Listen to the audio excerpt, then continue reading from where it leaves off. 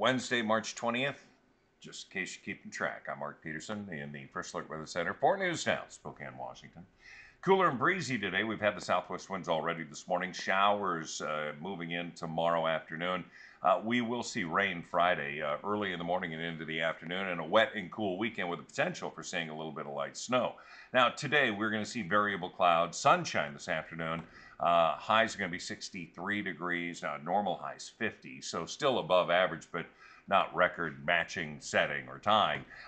We will see in our forecast radar those clouds that are going to be hanging around. High thin clouds this afternoon looking pretty nice. We're going to have sunshine there. But again, this is going to be a bit of a transition day with breezy conditions. 63 will be our high today. We'll see that in Coeur d'Alene. 65 Brittsville. Cooling also into the Tri-Cities with a high 71, 73 into Lewiston. All dry, all with some sunshine. Today, the first full day of spring.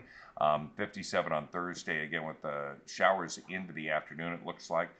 Friday, 58. Saturday, cooling to 44. Rainy on Friday, Saturday, Sunday.